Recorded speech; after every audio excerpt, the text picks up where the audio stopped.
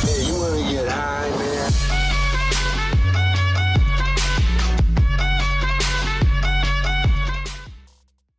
Hello guys, welcome to my video, and today I got a very special thing for you where you can use your Android and iPhone as a wireless mouse and keyboard.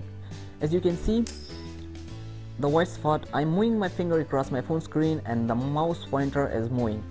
So how did I do this? Let's just get started. Okay, first of all, visit this site remotemouse.net and click on Get Now and select your phone here, and you can also download it from Google Play Store, and select your PC here. This is the PC server. It's important. Just download the apps on both devices and install it.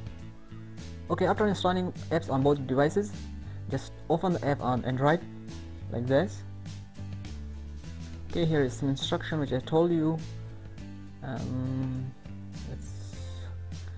It's some condition that you must be connected to the same Wi-Fi network. Okay, so if you don't have a Wi-Fi network, just create a Wi-Fi hotspot on your phone and connect your PC or your laptop with that Wi-Fi and you are good to go. Now click on tap Start and it will automatically detect your PC.